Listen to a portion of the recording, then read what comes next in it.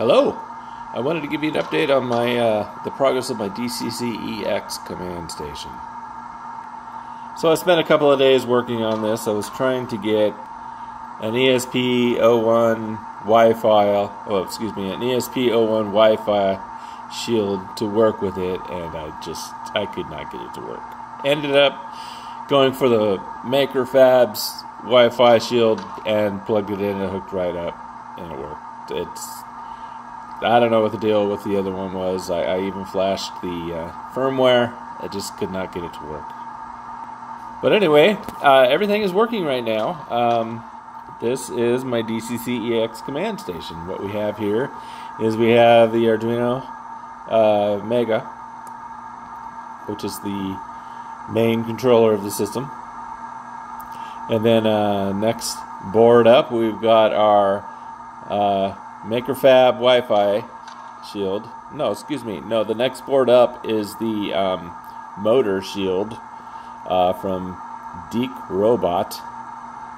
That's what the label on the board says anyway.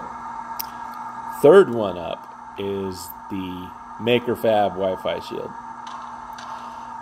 The fourth one up is actually just an I/O board. It's not, I may use it. I might not. I don't know. It's just for hooking up I2C connections to my layout. That's a future project. But anyway. And then I've got my OLED display. And that shows the status of my system. All in all, I'm in this for about $55. The software is free with DCC-EX. My phone is what I'm controlling it with. So you can see that, and I already have that, so I didn't have to buy a. It's set up for Wi-Fi. So obviously, since I put a Wi-Fi board on there, so this is wireless. That's all included in that $55 price tag. Let's see. Ring the bell. Horn.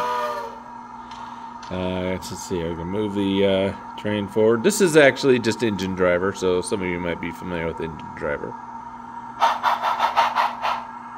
I'll put it in reverse.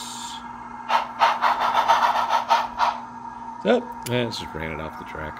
Anyway, yeah, so it works. So let's see. Right now, I'm actually, let me move into the other room here. I'm 3D printing a case, an enclosure for it. Let's see, it's got about, it's at 38%. It's got about an hour and 19 minutes left to go. And that's just the bottom layer that covers the Arduino Mega. It's going to take me a day and a half to print all 4 modules for my system. But yeah, I do 3D printing as well. This is my print lab. And then I've been making just a little side deal.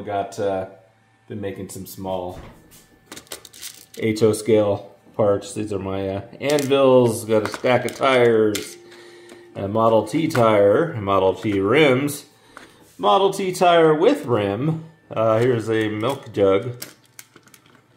It's kind of hard to see.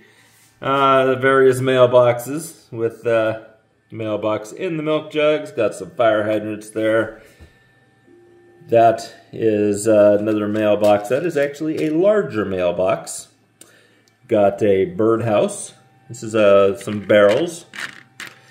Some barrel stands. More mailboxes, more mailboxes, more mailboxes, just different configurations of mailboxes. This might be my retirement gig when I finally do retire, so I can fund my railroading hobby. But whenever I get a chance, I just create a new product and I print them all off and stockpiling for now. I haven't sold any, but anyway. Alright, enough about that.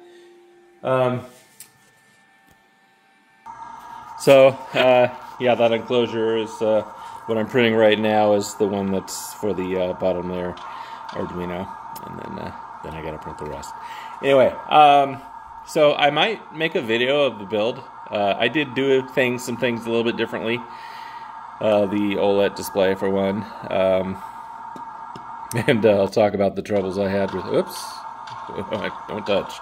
I'll talk about. You see, that's why I need a case. I'll talk about the problems I had and solutions that I had and whatnot. Go through the installing of the software for DCC-EX installer. It's a little bit different from. They just did an update. So anyway.